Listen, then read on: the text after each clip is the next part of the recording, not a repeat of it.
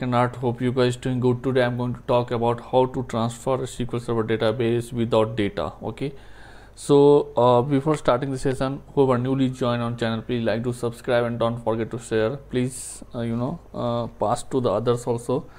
Please visit the channel playlist SQL Server DBA. You can get more benefit. I have covered couple of interview questions also, which can help you in a real-time scenario. Okay, so let me connect my SSMS and then we'll discuss how to do that. So let me describe a bit scenario here.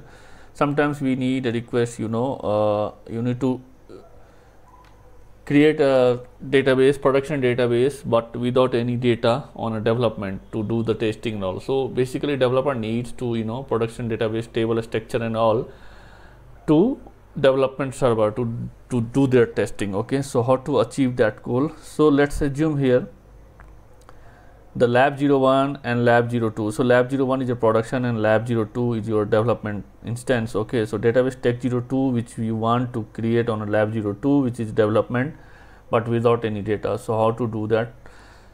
It's a pretty much simple. Through the wizard you can go to right click database task and then you need to generate a script. So through the script wizard we can generate a script, by clicking the next.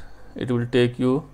Now here we have option to script the entire database or any specific table which you want to. So sometimes not required to all tables, couple of specific table which they want to take the table structure on our development. So you can choose by clicking that views any store position. So I'll right now I'm going with a script to entire database. Okay, so click on the next. Here you can save the file, script file. You can give the specific location. I'm going with the default. Where you want to save it, you can give the location. The major thing is here, click on advanced. Here you need to change one parameter to achieve this goal. So here we can see the types of data to a script. So here we have a 3 option: data only, schema and data, and schema only. Okay, so you need to go with schema only in this scenario. So click on a schema only and then click OK. So what it will do, it will take the only schema, not data, and it will create a script. So click on a next. This is the summary tab. You can go with this summary and then click next. Okay, so it will take couple of seconds to create a script, and where you given the location, it will save to that location. So hopefully it will complete soon. Let's see. As soon as it started, then we can start. It started now. You can see that, and it's completed also. Okay, so let me see. All are success. Okay, so you can save the reports, or by clicking finish you can finish it. So where it's saved, actually go to that location and from there you can right click and open. Okay, here is the script which you saved, which you created just now. Now you can see create database. Here if you want to keep a database name production database, you can go with that. If you want to change any specific database, you can change it here in a script. Okay, now second thing is, if you obviously you are going to install on a different server, so for that case not an issue, but here in same server both the instance is running on a same machine. Okay, so directory is same, so I'm going to change, otherwise it will throw the error. Okay, in that case in the live environment no need to change because you are going to execute on different machines. So what you need to do is take the script and copy the script to the target development server, and there you can execute it. Okay, so I have changed. And the second thing also, here it's connected the window, query window is lab 02. So I'm going to change it, the connection lab 02. Okay, because I need to create a database on a lab 02. I'm treating this lab 02 as a development. Okay, if you can see here lab 02, no, I don't think so any database. Yeah, now we can execute this script. By clicking the execute a script, it will execute the script. Okay, it will take couple of seconds to do the execution. Okay, yeah, it's completed, but I can see one view having some problem. Okay, so we can ignore it here because it's a testing, right? So might be there is a problem in a view particularly, but let's see whether database is created or not. So if you can see here and refresh the database instance, you can see the tech 02 is created. If you go and see the table, Okay, let's execute one table to try to select.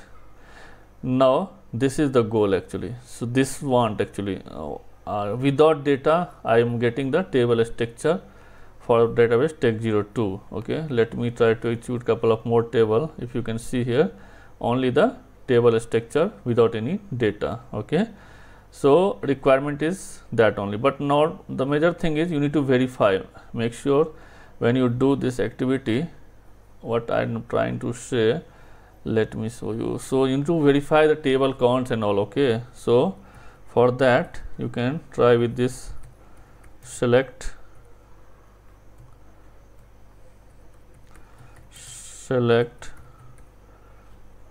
go with count. Okay, from information schema. Okay, dot tables. So try and go to execute on a database tech02. Here you can see instance 1 lab 02 91 table. Okay, same you can check it by changing the connection. This thing actually need to do very carefully. Any database refresh also, if you are doing, need to do this activity to matching the table count and all. Okay, if you can see 91, so we are good here. So total 91 table, whatever the table structure and all on a production we have transferred to development. Okay, without any data. Okay, as I executed, we don't have any data, right? Let me try to execute. It's getting stuck.